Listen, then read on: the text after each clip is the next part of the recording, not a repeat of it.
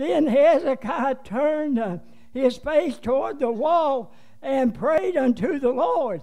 Amen. He didn't pray unto the prophet. He prayed unto God. Amen. He knew God had sent the prophet to tell him, amen, to set his house in order. Amen. Praise God, honey. A lot of people will get mad at you when you tell them to set their house in order. Amen. But church, if ever was a time we need to set our house in order, God's house needs to be set in order. We got people in God's house that will give you problems and troubles, but it needs to be set in order. You hear what I'm saying tonight? I'd rather for you to be mad at me is for God to be mad at me.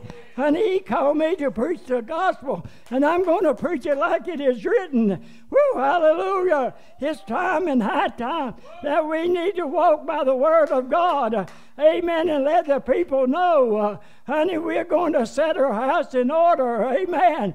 And a lot of times when you set your house in order, honey, your wife will leave you, your children will leave you. But that's all right. Amen. Jesus said, I'll never leave you. I'll never forsake you. He said, lo, I go all the way even to the end of the world. And if your wife and children loves you, amen, that God will respect them if they will respect you. Amen. Praise God. There's a right way to do things, and there's a wrong way to do things. Amen. Hezekiah